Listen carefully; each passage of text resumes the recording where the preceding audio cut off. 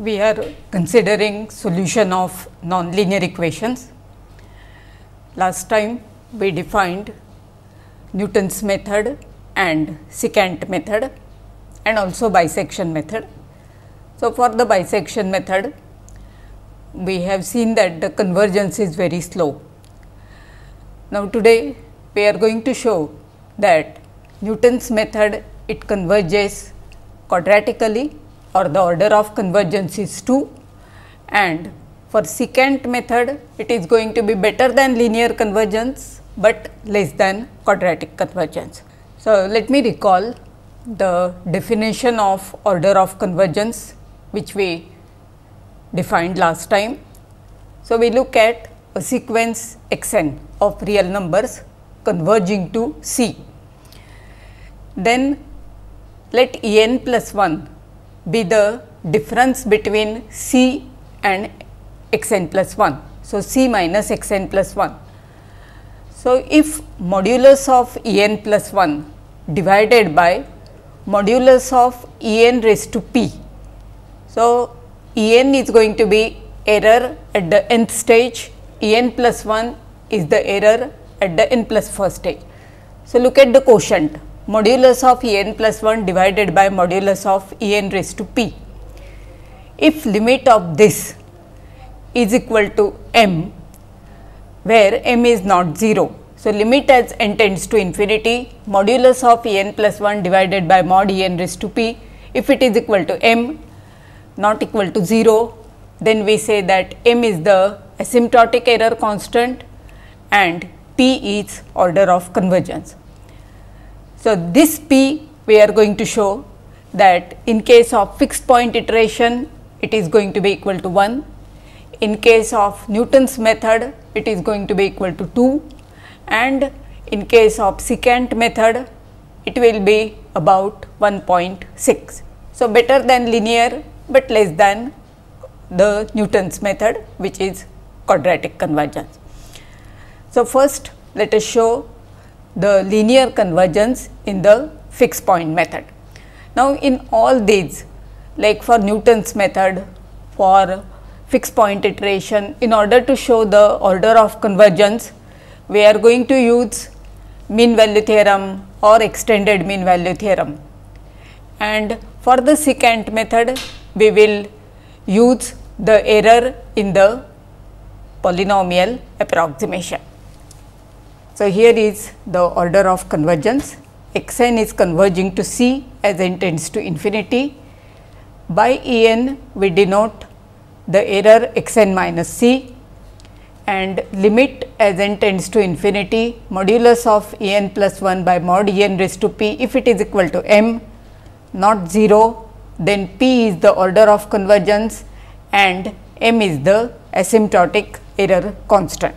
So, let us first look at the fixed point iteration or Picard's iteration.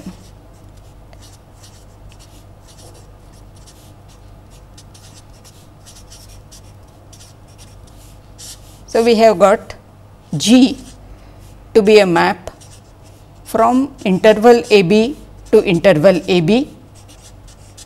It is a continuous map, and modulus of g dash x is less than or equal to k less than 1 for x belonging to open interval a b. Then G has a unique fixed point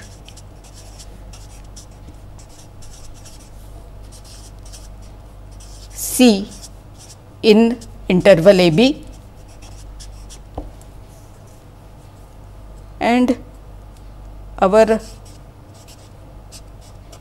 iteration is x n plus 1 is equal to g x n, n is equal to 0, 1, 2 and so on, and x 0 is starting point which is any point in the interval a b. So, when I consider C minus x n plus 1, this is equal to g of C, C being a fixed point, minus g of x n, and now I use mean value theorem to write the right hand side as C minus x n g dash of d n. This is our E n plus 1 and this is our E n. Look at our E n plus 1 is E n multiplied by g dash d n. So, modulus of E n plus 1 divided by modulus of E n is equal to mod g dash d n. d n is between C and x n. Our x n is going to converge to C. So, that will imply that d n also will converge to C. Then assuming continuity of the derivative, this will tend to modulus of g dash C. So, if this is not equal to 0, then we have got mod E n plus 1 divided by mod E n is equal to mod g dash C. So, this will be our m and our p is going to be equal to 1. And thus, for the fixed point iteration, the order of convergence is going to be equal to 1. So, this is under the condition that g dash C is not equal to 0. If our fixed point C is such that g of C is equal to C and g dash C is equal to 0, in that case we are going to get order of convergence to be equal to 2. So, this part we will see little later. So, now from the fixed point iteration, let us go to Newton's method. Now, the Newton's method, it need not always converge. So, first we are going to show that if the iterates in the Newton's method, if they converge, then they have to converge to a 0. If the convergence is there, then it is to the 0 of the function.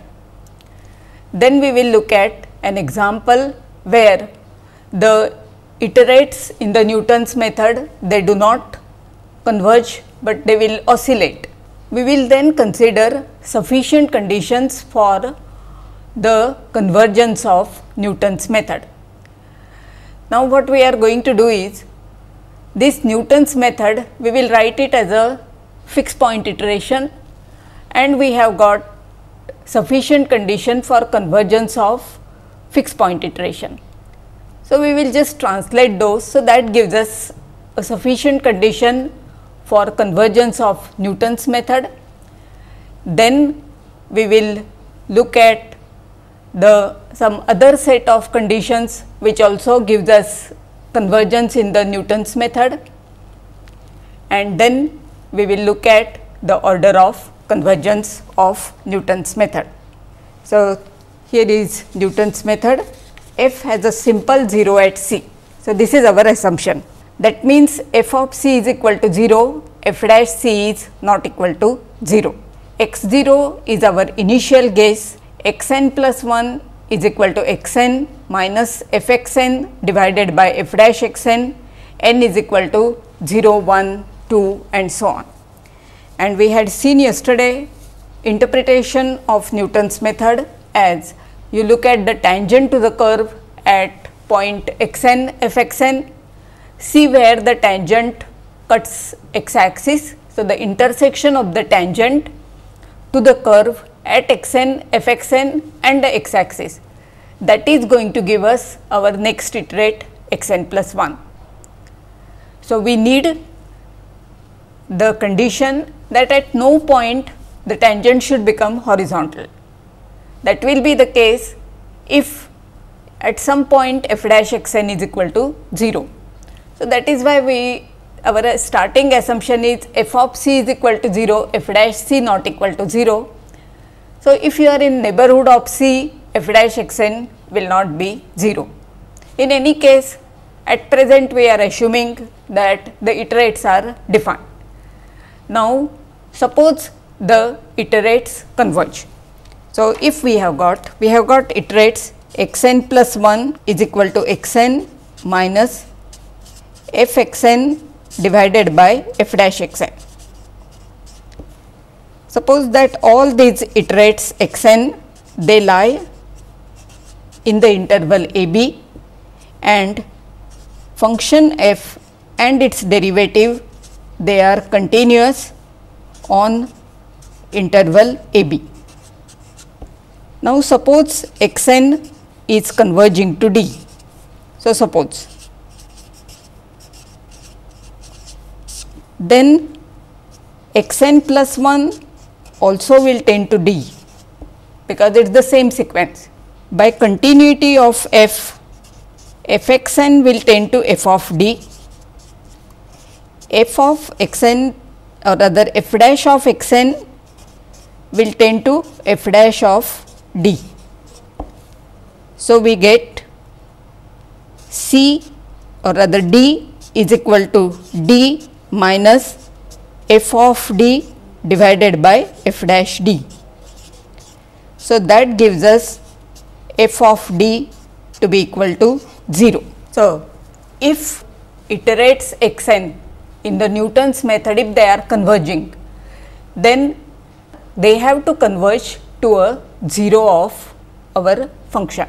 Now, let us look at an example where the iterates, they may not converge. So, look at this example.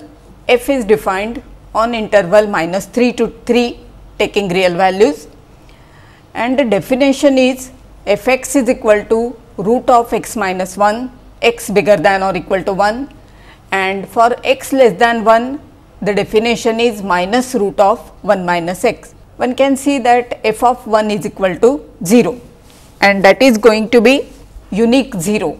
In the interval minus 3 to 3, the function has only one 0, and that is 1. Now, we need to calculate the derivative. So, f dash x is going to be 1 upon 2 times root of x minus 1 if x is bigger than 1, and 1 upon 2 root of 1 minus x if x is less than 1. So, this function will be differentiable in the interval minus 3 to 3 except at point 1. So, this is our f dash x. Now, x n plus 1 is going to be equal to x n minus f x n divided by f dash x n. So, you have got x n plus 1 is equal to x n f x n divided by f dash x n. So, f dash x n is in the denominator. So, it will go in the numerator and you will get minus 2 times x n minus 1, provided your x n is bigger than 1. If x n is less than 1, then it is going to be minus root of 1 minus x n, and then there is this 2 into root of 1 minus x n again going in the numerator. So, again whether x n is bigger than 1 or x n is less than 1, f x n divided by f dash x n is going to be 2 times x n minus 1. So, this is equal to 2 minus x n. From this relation, I conclude that x n plus 1 minus 1 is equal to 1 minus x n. So, if I start with x 0, if I take x 0 is equal to 1, then of course, it is we have already found the 0. So, if x 0 is not equal to 1, then our x 1 is going to be equal to 2 minus x 0. It is going to oscillate between x 0 and 2 minus x 0. So, we have got x n plus 1 is equal to 2 minus x n. So, you start with x 0, x 1 is going to be 2 minus x 0, x 2 will be 2 minus x 1. So, it will be 2 minus x 0, which is equal to x 0. So, x 2 is equal to x 0, that will give you x 3 to be 2 minus x 3, will be equal to 2 minus x 0 and so on. So, our sequence x n that is going to oscillate between x 0 and 2 minus x 0. So, in this example we had our function is defined on interval minus 3 to 3. There is a single 0 and that is 0 is equal to 1. Now, no matter how near you choose your x 0 to 1, no matter how your starting point is near to the 0,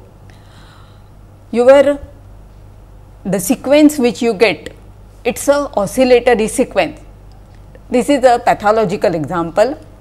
In general, there are more chances of the convergence of iterates provided your starting point is near your 0. Now, in this example, if you happen to choose your starting point to be the 0 itself, then you have convergence, you are going to get the constant sequence, but otherwise it remains oscillatory and we have no convergence. Now, look at the function. It is continuous on the interval minus 3 to 3, but it lacks differentiability at an interior point. So, now let us look at some of the sufficient conditions for convergence of Newton's iterate. So, we have, as I said, we are going to try to write Newton's method as a fixed point iteration, and then for the fixed point iteration we have got sufficient conditions. So, our Newton's iterates are x n plus 1 is equal to x n minus f x n divided by f dash x n.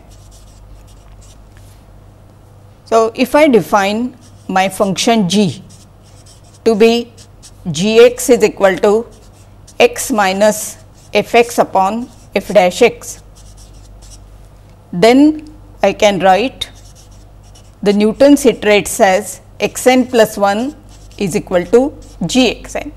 So, this I can look at. So, this is Newton's method.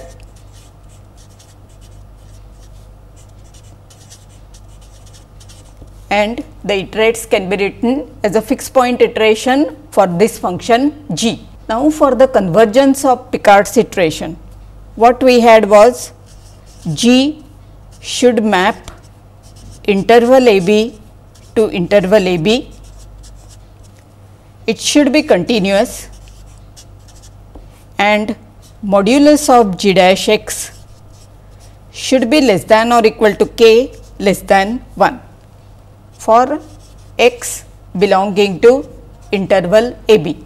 So, we needed continuity of our function g and we needed differentiability over open interval a b, and the derivative should be less than or equal to k, where k is less than 1 for each x belonging to a b.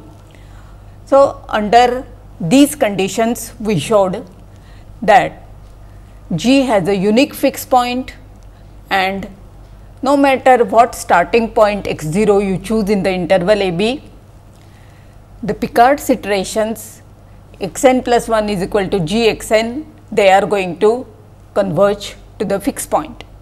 Our g now is g x is equal to x minus f x upon f dash x. So, first thing we need to assume is that f dash x should not vanish. So, f dash x should not be equal to 0. So, that our function g is defined on the interval a b. When we will look at the derivative of g, the second derivative of function f will come into picture. So, our function f should be twice differentiable, and then let us calculate g dash x with g x is equal to x minus f x upon f dash x. Whatever condition we get, we will say that that should be less than 1. So, let us write down this condition: Gx is fx x minus fx upon f dash x. So, the first condition is f should be 2 times continuously differentiable on interval a b. Second, f dash x should not be equal to 0 for x belonging to a b. Third condition will be, look at g dash x.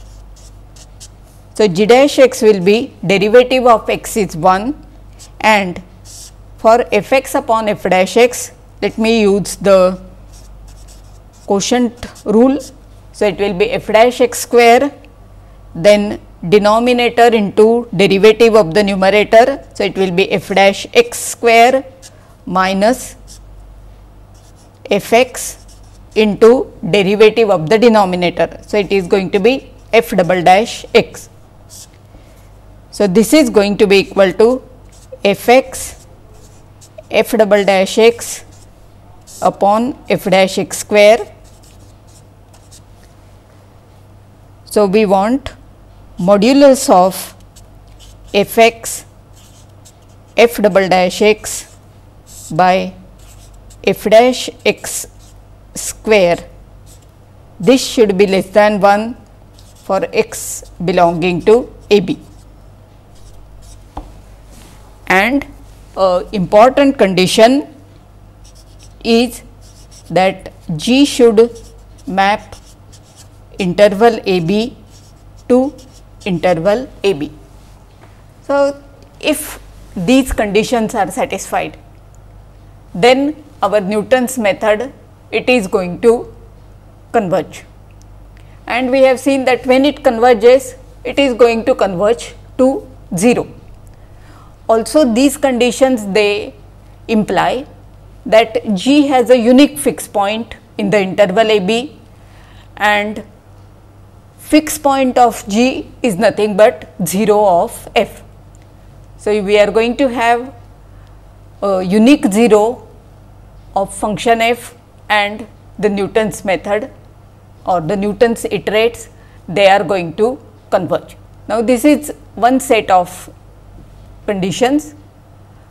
So, here we had just translated. So, let us see more say geometric conditions for convergence of Newton's method, and these methods are. So, this is as before, that f should be 2 times continuously differentiable, then f a into f b should be less than 0. That means, f a and f b, they are of opposite signs. F dash x not equal to 0, x belonging to a b, this also was assumed in the earlier set of conditions. F double dash x bigger than or equal to 0, or f double dash x less than or equal to 0 on closed interval a b, and modulus of f a upon modulus of f dash a should be less than b minus a, and mod f b by mod f dash b should be less than b minus a. Then for any x 0 in a b, the Newton's iterates x n will converge to C with f of C is equal to 0, f dash C not equal to 0. So, look at the first condition, f a into f b is less than 0. So, by the intermediate value theorem, f has at least one 0 in the interval a b. If you assume that f dash x is not equal to 0 in the interval a to b, along with this condition, consider f double dash x bigger than or equal to 0. The second derivative tells you something about concavity and convexity of the function. Now, if f double dash x is strictly bigger than 0, that will mean that f dash has to be strictly increasing. If f double dash x is strictly less than 0, that will mean that f dash is strictly decreasing. So, this condition f dash x is not equal to 0, it tells us that f dash is going to be of the same sign. It will be either bigger than 0 or it will be less than 0. The fact that f a into f b is going to be less than 0, that tells us that there is at least one 0. Then f dash x, it will be either bigger than 0 or less than 0. If f dash x is bigger than 0, f will be strictly increasing. If f dash x is less than 0, it will be strictly decreasing. That means there is going to be unique 0 in our interval a b. Then the third is something about the convexity and concavity, and the last condition, that those conditions are imposed to guarantee that if you choose the starting point, say x0 is equal to a or x0 is equal to right hand point b, then the next iterate they will lie in the interval a b, because what we want is all our iterates, they should be in the domain of our f. F is defined on interval a b. So, I am not going to prove this theorem, but I am just going to show you that the last condition implies that if I choose x0 is equal to a, then x1 is going to be in the interval a b, and the proof is simple. So, our x1 is going to be equal to x0 minus f x0 upon f dash x0. Let x0 be equal to a. Then we have x1 is equal to a minus f a divided by f dash a. So, modulus of x1 minus a will be equal to modulus of f a divided by mod f dash a, and this we are assuming to be less than b minus a. So, this will imply that our x1 is in the interval a b. So, this last condition, mod f a by mod f dash a less than b minus a, that implied that the first iterate x1 is going to be in the interval a b, and if you choose x0 is equal to b, then the other condition will guarantee that x1 belongs to interval a b. Now, we want to show that the iterates in the Newton's method, they converge quadratically. This is the advantage of Newton's method. Like, this is one of the plus point, that is why Newton's method is so popular, that if it converges, it is going to converge quadratically. Picard's iteration, it converges only linearly. So, let me show you that the Newton's method, it is going to converge quadratically. That means, when I consider the error at the n plus first stage, modulus of E n plus 1 divided by mod E n square, that will converge to a non-zero constant as n tends to infinity. So, because mod E n square, so that too is the order of convergence. So, our iterates are x n plus 1 is equal to x n minus f x n upon f dash x n. X n's are converging to C such that f of C is equal to 0 and f dash C not equal to 0. So, let me look at f of C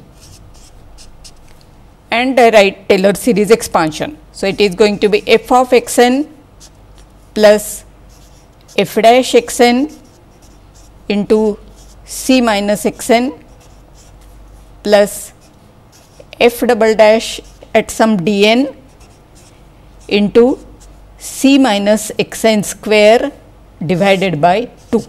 So, this is the extended mean value theorem or truncated Taylor series expansion. Our f of c is equal to 0. So, what I do is I divide throughout by f dash x n and I take this first two terms on the other side.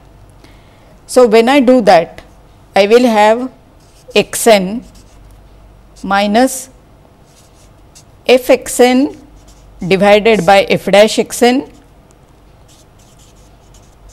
minus c. So, what I have done is I am dividing throughout by f dash x n and taking the two terms on the other side. So, I have x n minus f x n by f dash x n minus c is equal to f double dash d n divided by 2 times f dash x n into c minus x n square. Take mod of both the sides.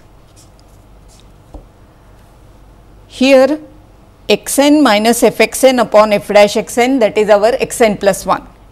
So, this is modulus of x n plus 1 minus c. So, that is our modulus of E n plus 1 is equal to modulus of f double dash d n divided by 2 times f dash x n into c minus x n is E n. So, it will be modulus of E n square. Look at this condition, f dash of c not equal to 0, x n is tending to c. So, for n large enough, f dash x n is not equal to 0. So, we have modulus of E n plus 1 upon mod E n square is equal to, so you have mod E n plus 1 is equal to mod f double dash d n by 2 times mod of f dash x n into mod E n square. X n is tending to c, d n lies between x n and c. So, assuming second derivative to be continuous, you get modulus of E n plus 1 divided by mod E n square is equal to mod f double dash d n divided by 2 times mod of f dash x n, which converges to mod f double dash c divided by 2 times f dash c. So, this will be our asymptotic error constant and our p will be equal to 2. So, we have got quadratic convergence.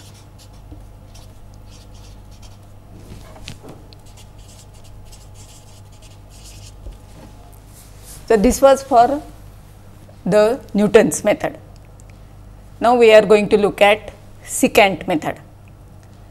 So, in the secant method, what we do is we start with 2 points x 0 and x 1. In Newton's method, we have got only one x 0 and then we looked at the tangent to the curve at x 0 f x 0.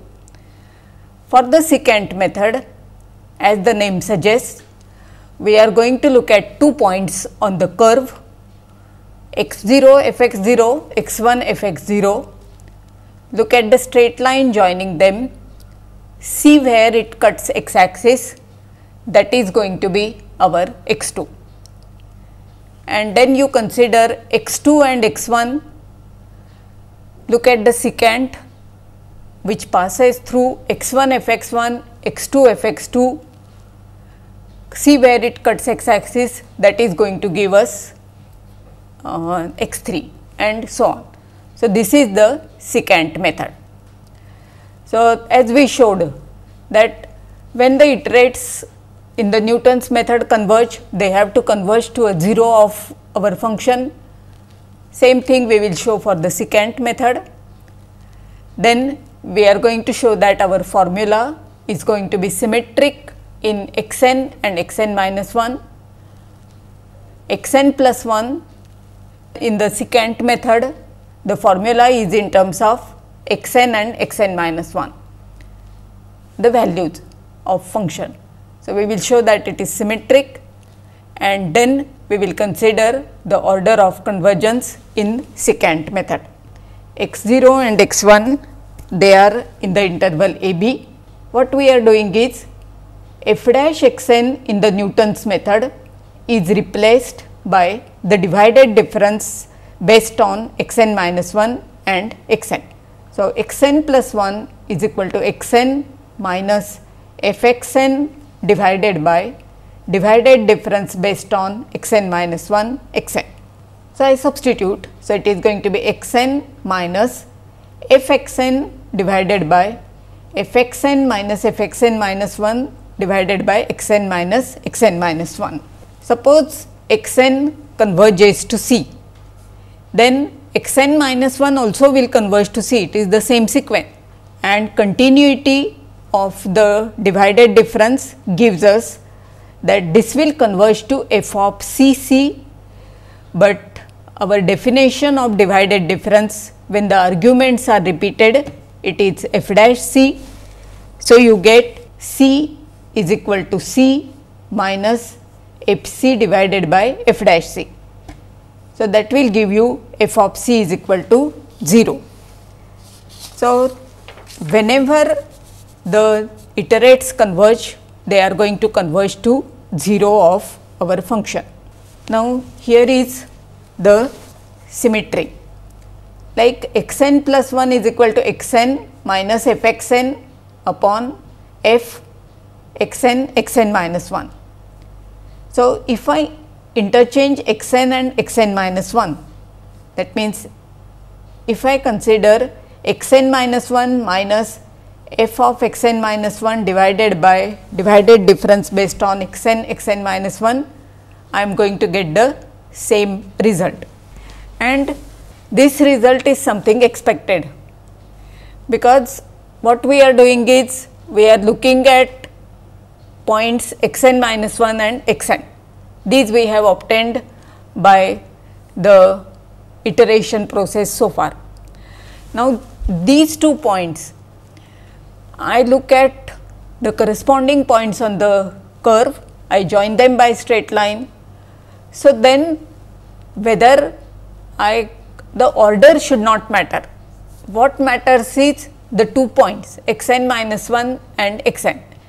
Whereas, if you look at the formula, xn plus 1 is equal to xn minus fxn divided by f of xn minus 1 xn, the divided difference, it is not evident how I can, instead of xn I can write xn minus 1, and instead of xn minus 1 write xn. So, one has to do a bit of calculation. So, let us work out the details. So, we have got xn plus 1 is equal to xn minus fxn divided by the divided difference. I substitute for the divided difference. So, I have xn minus fxn multiplied by xn minus xn minus 1 and then divided by fxn minus fxn minus 1. So, now multiply this xn by fxn minus fxn minus 1. So, I will get xn fxn minus xn f xn minus 1, then minus xn fn, and then plus xn minus 1 fxn. So, this xn fxn will get cancelled.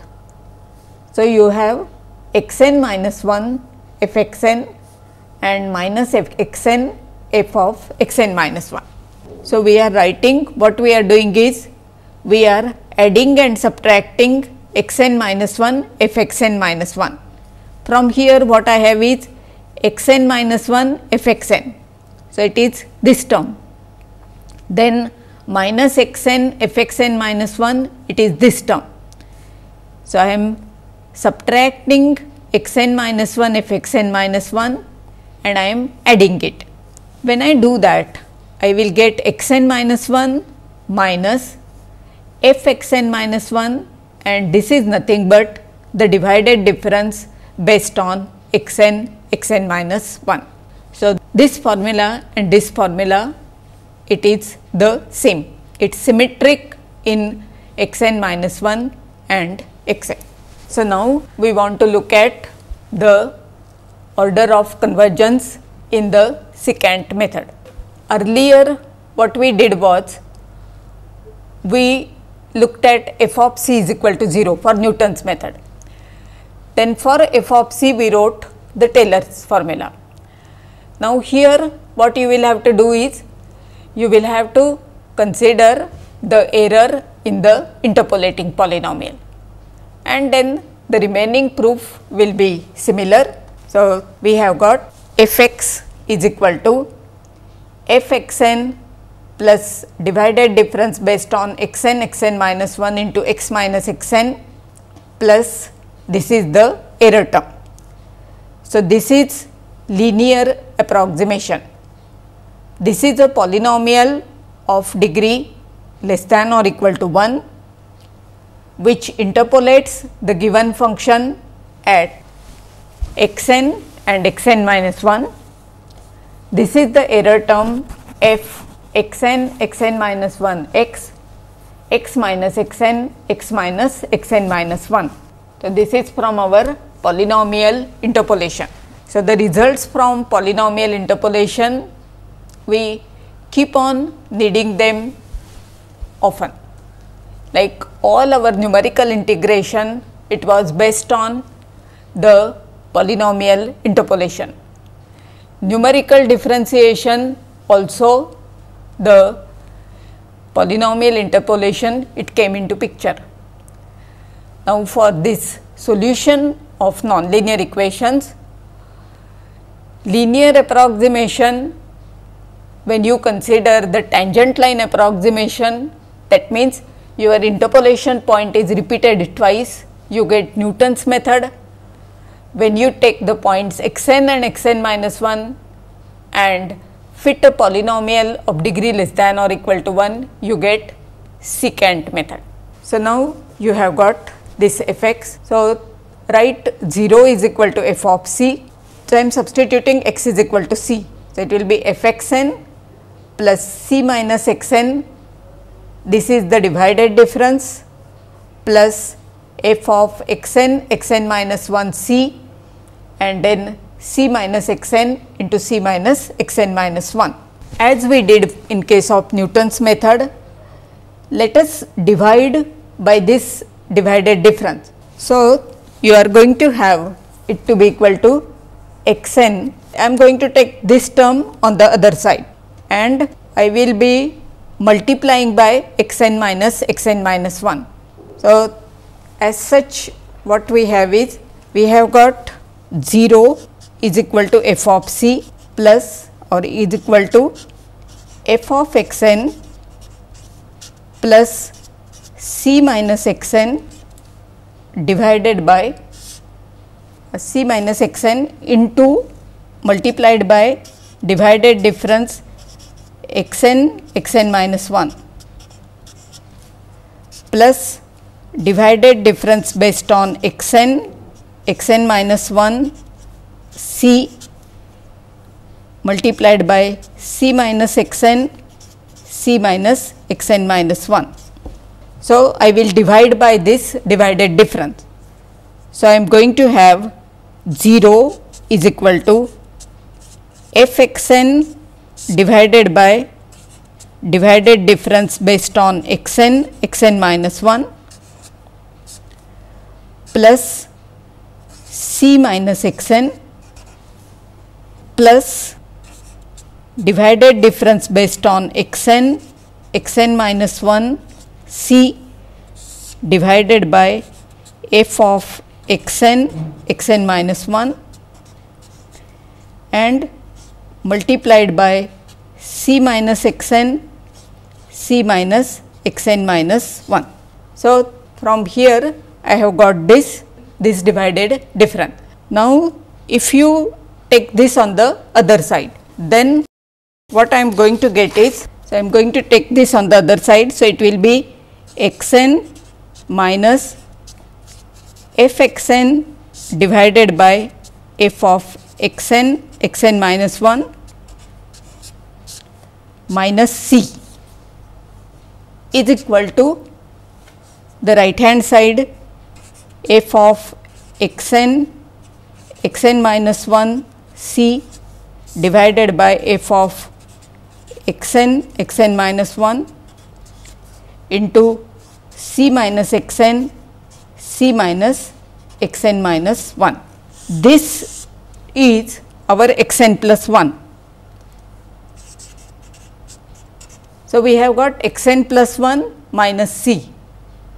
Take the modulus. So, you will have modulus of E n plus 1 to be equal to modulus of f of x n minus 1 c divided by f of x n minus 1 and mod E n minus 1. So, here now we have got, if you compare with the Newton's method, we had modulus of E n plus 1 is equal to something into mod E n square, but now we have got this mod E n and mod E n minus 1.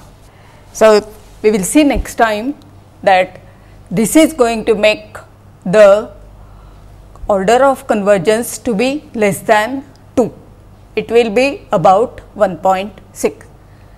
So, next time we are going to consider one more method which is known as Regula-Falsi method, and then we will compare these methods, what are the advantages, what are the drawbacks, and then we are going to consider iterative methods for solution of system of linear equation. So, thank you.